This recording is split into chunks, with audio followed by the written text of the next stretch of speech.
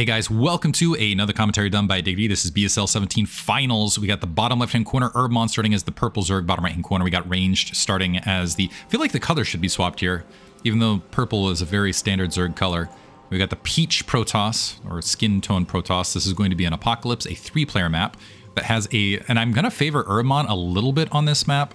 Not because I don't think Ranged is very capable of running a bunch of shenanigans, but this is a rampless map that has a very wide ramp. And Urbmon has been very successful in getting a lot of interesting Zergling run-bys. Had a rant just prior to this, and chat's letting me know that I'm overly philosophical, which I agree. I have a problem with that. Actually, that was not the natural expansion. This is the natural expansion. I think I showed what was the third there as well. We're warming up today. Range looks like he's staging to go for a gateway first. I think that is a wise decision on this map in particular. Urbmon going for the drone cancel, but suggests he's going to go for the 9-pool opener. This, and it looks like, so one nice thing about this is I think the timing of the Overlord is such that by the time it ends up in a top position, and it kind of works out for Ranged as well with the gateway first opener, is even if this probe ends up scouting the wrong direction initially, he's able to find out information otherwise. And this is interesting. It's a extra drone into overpool rather than an extra drone into 9-pool. So a few additional resources wanting to get eked out, and Urbmon actually turning it into a 10 hatchery. Is this correct? Yeah, okay. Well, barely 11 hatchery. So wanting a few extra minerals to get a faster hatchery down, that might help circumvent the initial zealot problems. I'll be interested to see whether it's... because usually you do not see the drone extractor trick on that opening play, but this might end up favoring Ranged overall. The one reason Zerg have moved towards the pool opener to start is because of the early game harassment. And actually Ranged doing a fantastic job of delaying that spawning pool a few additional seconds. And a few additional seconds can be absolutely everything on this map.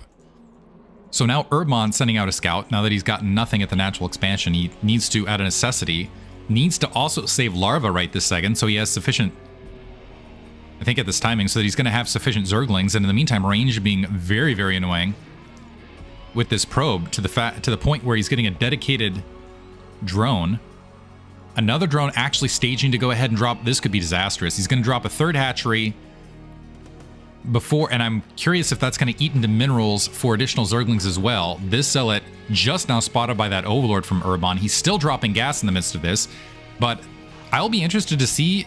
It looks like there is going to be precisely one, actually attacking the larva there, actually 150 resources precisely as the Zerglings are spawning, but the drones are going to have to defend themselves here initially, and that is a drone and a Zealot, and a second Zealot's already on the way, so I'm going to give initial advantage to Range overall potentially here.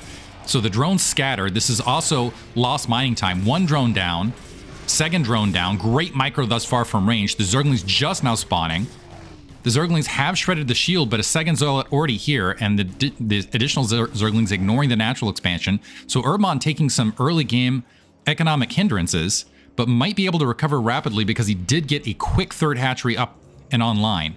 And with the turnaround, Range does need to scatter back to home base. He's just camping a Zealot in no man's land. He's going to check out that 6 o'clock location to find that hatchery to get that confirmation. But let's see if Ranged has the solid blockade. That forge is going to come up somewhat late, and now we're going to see if there's any vacant holes. I think yeah, I'm not sure that this is a... Well, anyway, we got a Zealot there to plug it regardless, and this has been a problem for Ranged in game 1, game 2. The Zealot checking out the 6 o'clock sees nothing there, but the Zerglings, without that cannon being morphed, actually might be able to get this gateway in time. That's a lot of Zerglings, so tempting the Zealots out, might even be able to pick one off. It looks like they're just doing the damage, going to back off in the meantime. The Zealot able to get some damage done, at least economically, in drone transfer. Looks like he has 1 kill, so Urbmon going to have to, and pulling those Zerglings back to now deal with that Zealot. So that pocketed Zealot being amazing for Range and really throwing Urbmon off his game. Yet another kill, so that's going to be 2 drone kills. The drones once again pulling off mining, and this is massive amounts of delay to Urbmon's early game economy. So Ranged having a fantastic amount of interruption to start, 2 Overlords in between, and 3 more Zealots starting to fan out. And this is turning into a clinic right now. Overlord blockade for Urbmon. dropping a 4th hatchery on top of everything else, maybe trying to make up the difference of all of the problems he's had thus far. But it's going to be a minute before this Overlord finishes, and he needs more Zerglings immediately. He needs both Zerglings and drones right now. 2 Zealots holding position. That actually might have been a mistake, as the Zerglings are going to be able to get a surround and potentially a kill here, but range getting a little bit too fancy. He's already ahead. Probe also sneaking out of the line. It looks like a second cannon getting dropped, recognizing that Urbmon, if he was going to recover this, would have to play extremely aggressive. Stargate about halfway finished. Urbmon, I think, is relegated to going 5-hatch Hydra direct. After all of the damage that's been done initially, he still managed to hold the Zerglings here. It looks like the Zealot's returning for range. He probably could have pushed up and gotten additional damage. Overlord also getting... Ooh, that's actually pretty bad, too, because with this Stargate, this Overlord very likely going to get wiped out. So it's going to be 2 very quick Overlord kills for Urbmon as well. So early game getting stymied all the way around. He's got 4-hatch Hydra in the oven right this second. The Zerglings moving up. They're still not speed upgraded. Moving up to engage the Zealots. Sees a pocket of 5 and actually going to retreat in response to this. Hydralsten exposed out on the front. And with range, actually, if he gets that +1 weapons and Zealot leg speed finished, if he just keeps these Zealots alive and active, he's got a really strong economy. So this Overlord going to get wiped out. He just wants to check with that initial Corsair to see what the saturation's like. Urbmon actually oversaturating a little bit for the stage of the game where he's at in this stage. I think he's hoping that he can get a delayed attack out of this. However, upon seeing the drones at the natural and maybe across the 6, I don't know if range got a look at it. Instead, he's still attacking forward with the Zealots. Recognizing Urbmon's one chance into this, since he's not applying Hydralisk pressure right this second, and his one chance in this was to turn around and heavily drone. But that's also allowing this Overlord to escape and this Overlord potentially to be a delayed escape. And Urbmon, at the 30 drone count and a handful of Zerglings and Hydralisks now, not in as bad a position as he would be otherwise. The Corsairs also not getting their free kill of that Overlord in forward field. So Urbmon recovering a little bit here. He's still behind. We got a Gateway Flood here from range. He's comfortable. But Urbmon not so devastated that he can't recover as far as a turnaround. He's definitely fighting uphill, though. As soon as +1 weapons finish, look for range to immediately turn around and apply some aggression. Right now, he's producing a High Templar. So, and getting Psystorm, also dropping some defensive cannons out in the front, which is a little bit of an overstep because he saw that there weren't a massive amount of Hydra. This isn't a huge Hydralisk force marching to his front. Although I take it back, we see a bunch of Hydralisks being built behind this. So it looks like Urbmon is going for, it looks like a 4-hatch turnaround pressure in the midst of this, and was thinking about a front door cascade. So range's game sense superior to mine by far. Pressing in 1 cannon down, not a lot of, none of the Hydralisks. So the bulk of the Hydralisks were not yet on the front to support this. So the Zealots getting a good amount of damage done. More Hydralisks now grouping up, but the Zealots outnumber the Hydralisks. And the Corsairs, they get wiped out, but we're able to create some distraction out in the background. Urbmon trying to micro. But Urbmon in trouble now, actually, because this is plenty of cannons. That Psystorm is finished. There's a Psystorm on the front. I don't think Urbmon's going to crack this. And on top of that, ranged is going to be building a heavy attack force underneath. And Urbmon, on the 3 bases he's got, looks like he's dropping a 5th hatchery now. I don't know that he's going to pace the supply. And also at the worker count of 30, if he had gone up to 50, grabbed an additional base, might have been able to pace this, but ranged economically very far ahead. High Templar pressing out to the front, looking to drop some Psystorms. Ooh, getting some good Psystorm right there. Well, not the best. Leaves 2 weakened Hydralisk, but that's enough for these Zealots to pose a threat and bully Urbmon back a bit. A little bit of an honestly, a little bit over aggression there by range. I wonder if he was peeking up to check whether there was a mutation to Lurker. In the meantime, range staging up to go ahead and grab his 3rd. No attempt at a 4th base for Urbmon as of yet. Still waiting on that hatchery and grabbing upgrades. But he also, again, a delay because of the Hydralisk pressure in between. A delayed drone push. Bit of a pause, it looks like. The Hydralisk wanting to push in there. Looks like they're both experiencing a bit of lag. Ooh, it's going to favor Urbon with that bit of lag because it looks like some High Templar getting picked off midfield. But this pocket of Zealots has managed to cycle in between. Fortunately for Urbon, there's a decent-sized Hydralisk force and a close reinforcement point, so ranged in splitting his army. Not going to be able to utilize the superior numbers, where if he had kept that army concentrated and utilized some side storms, that might have been an artifact of the lag. So Urbon might have gotten a bit of a reprieve there. Some cannons morphing. If these get taken out, actually, before they're in place, this could be a big Urbon turnaround. So moving up, picking off the probe, now working on the cannon lines, the Zealots storming in. But that's a lot of resources down the bank for very little cost for Urbon. And the Hydralisks pressing in behind. They're not able to pick off a High Templar. But this is also keeping ranged back and buying Urbon a bit of time. He's not able to pick off the Nexus, and that's the big part. So yeah, the cannons are down, the Nexus still stands, and range can easily defend this. And on top of that, Urbon has not taken a 4th base. If you look at the supply differential, it's massive. And +2 weapons and +1 armor about to complete, and +1 weapons is not yet finished for Urbon. So situation looking pretty bad. He also doesn't have a massive amount of drones to oversaturate these bases. So really what he's got to rely on is his range to really flub some of these engagements. And even those 3 cannons, not really going to be sufficient. Although looks like the critical pylon got wiped out. That's going to delay +2 weapons. So Urbon getting a few reprieves here and there. The Hydralisk sneaking in between. Range doing a great job of protecting the High Templar. Empty size. Well, I take it back. Some High Templar exposed to the north. There's just too many High Templar. So the High Templar are getting wiped out, but there's still 3 remaining. And Urbon's still getting pretty good value, honestly.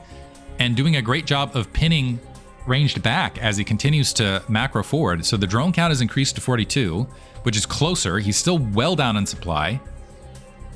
But he's going to, because of the unpowered, okay, now it's repowered. Because of that unpowered, it's honestly ending up a little bit better situation than it would have been otherwise. Hydralisk's trying to dive back. The problem for him now is his range just has such a massive supply lead. He's got a good amount of Psy Storm, and he can just bully around the map. Right now, range just doing due diligence, I think checking to make sure that Urbon hasn't grabbed a 4th. And I think as soon as he confirms that he hasn't got a 4th, he can go ahead and stage outside the natural outside, I should say, the 3rd of Urbon on this high ground plateau and exchange Psy Storms and Dragoon Volleys all day. We do have a Ventral Sax upgrade in the background for Urbon, which I think he almost I haven't seen him really utilize it, so almost getting it reflexively. Planting the Zealots at nearby force just to check. Another High Templar getting picked off. Zealot camped near there just in case. But yeah, now that range has confirmed that. Starting to try to push forward. Is going to be dissuaded by the lurkers, but again, it's not up to ranged to take down Urbon. It's up to Urbon to slow down ranged at this stage. So trying to sneak forward. Did force a Zealot kill on his own Psy Storm right there. That's got to be embarrassing for a High Templar, where it's like, ha! I will use my psychotic powers to obliterate you, Zerg, and then your buddy Bob just got fried because he was standing in the wrong spot. Anyway, 4th base coming online for ranged. He is well ahead. He's ahead at 3 bases, actually sneaking an army underneath the lower ramp. So testing the corners, pushing forward into this, might get some open field Psy Storms. I don't see an observer. Oh, there's an observer just pocketed along the side, but ranged overextending a bit with some of these units. But he can afford to overextend right this second. The observer finally moving forward, allowing the Dragoons to get on top of those lurkers. But honestly, this was a terrible exchange between where ranged had a massive supply lead. All of a sudden, with that last engagement and a lot of the units dying to the north, Urbon has closed the gap within 20 supply. Despite, oh, and look at a back-end trap of lurkers. Great positioning from Urbon, going to wipe out that attack force. The problem for Urbon, though, is he still needs to take out that 4th and that 3rd and potentially grab 2 additional bases to stay in it. But he's where I said, okay, he's kind of neglected to utilize drop prior. He's starting to load up drop now, and if he can, unfortunately, I'm not sure if the observer saw it alongside, but if he can get a good doom drop on top of the gateway lines, he might end up sneaking back into this game. We'll see. He's grabbing the 9 o'clock now. This base is not yet saturated. The main is going to mine out. So it's basically got to be a massive lurker drop into the main on top of the gateways, wipe out the gateways so that range's economy is honestly insufficient. So it's, okay, he's got an economy, but what is he going to build with? And he has to rebuild. That's a way for Urbmon to sneak back into this.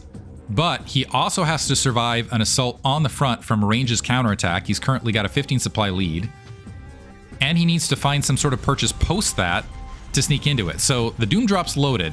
This is Urbmon. I'm not going to say it's his... No, I'm going to say it. I'm going to say this is probably his last shot in establishing a foothold to recontrol the game, moving out with some Hydralisks to create a distraction on the front. Wisely so. It looks like a single Zealot's going to find this base at the 9 o'clock. A little bit of bad news. That Zealot, I think, spotted this. Is it moving? The army, is it moving back? The army is moving towards the north, but it's holding. And now we have a drop, but the drop's on the Nexus. And it's not the Nexus that needs to be targeted here because there's just not a lot of resources left. It is, in fact, the gateways that need to be targeted. But a good drop from Urbmon. If he can take out that observatory, that would be absolutely huge.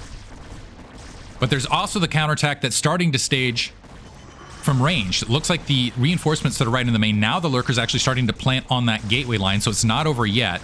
I think Urbmon recognizing the situation, well, now as he recognizes the situation, starting to move forward. A few High Templar moving in. He's drawing that entire army back.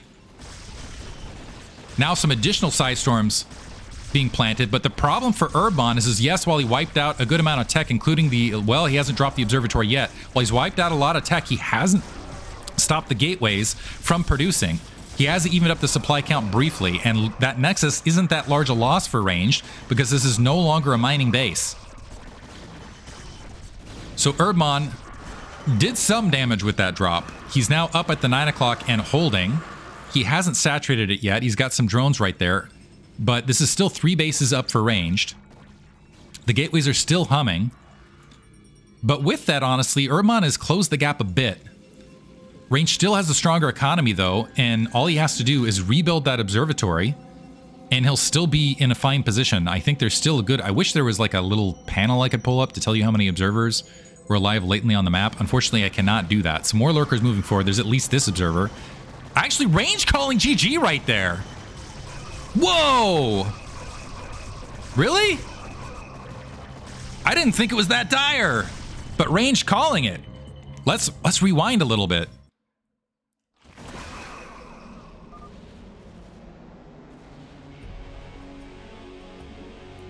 Did he just not have enough Side Storm? So he's got... I'm not sure he recognized the position. So he loses the Templar Archives and the Observatory. He's got to rebuild that someplace.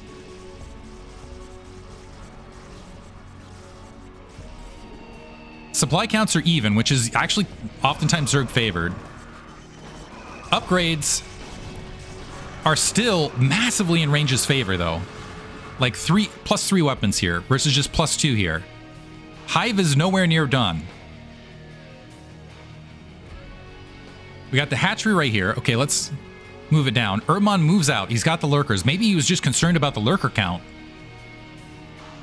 So High Templar here. Right now he can't queue up High Templar. Yeah, he does. He needs to rebuild all that tech was potentially the problem here. He's got the Cybernetics Core waiting right here. And Urbmon starting to make motions. The Dragoons engage a little bit away from that army. And it looks like, yeah, Range is going to tap out. I think he just didn't recognize the situation. He sees this large Hydralisk force. Presumed he couldn't repel it. Honestly, I think he could have repelled it behind these cannons. Or stomping and reinforcing. I'm not sure he realized that Urbmon didn't have this 9 o'clock mining. I think he presumed Urbmon's economy was larger than it was. Supply count is even, so that does put Range's army down. But I still honestly think that was pretty fightable. That one might come back to haunt Range. One big thing is he doesn't... Yeah, the lurker count is high, and we only have a single observer somewhere out in the map. We saw it earlier. We got this one observer to cover a lot of territory. So maybe Range just worried about the position, but what a turnaround. Great drop from Urbmon to slide back into this. And holding strong. So Urbmon takes a game. I'm a bit shocked that Range GG in a final right there, though. But we'll see. Still, it is a best of 7, so he's got a lot of games to catch up. Hope you guys enjoyed it. Thanks for listening.